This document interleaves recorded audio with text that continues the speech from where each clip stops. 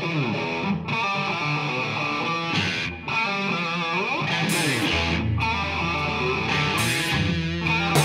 the wall, in that Will Hatfield montage. Who will take this for Darling? Looks like it's going to be Hatfield. Hatfield shoots, top corner! Oh, yes! Will Hatfield, on his second home debut here at Blackwell Meadows, has found the top corner, and Darlington are back on level terms. Welcome back, Will Hatfield.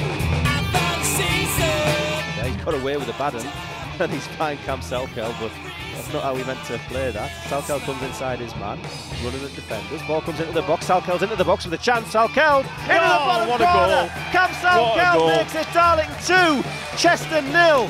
Fantastic finish, fantastic drive and run. Darlington 2 goals to the good.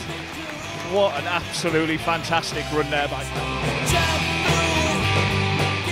with the penalty box.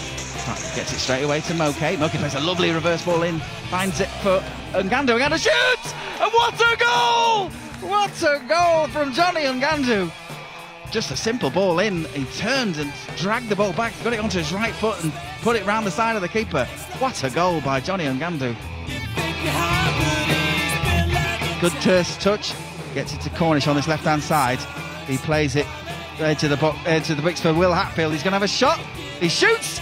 And it's a wonder goal! An absolute barnstormer from Will Hatfield! Absolute wonder goal, 30 yards. Yeah, it was Steven Gerrard.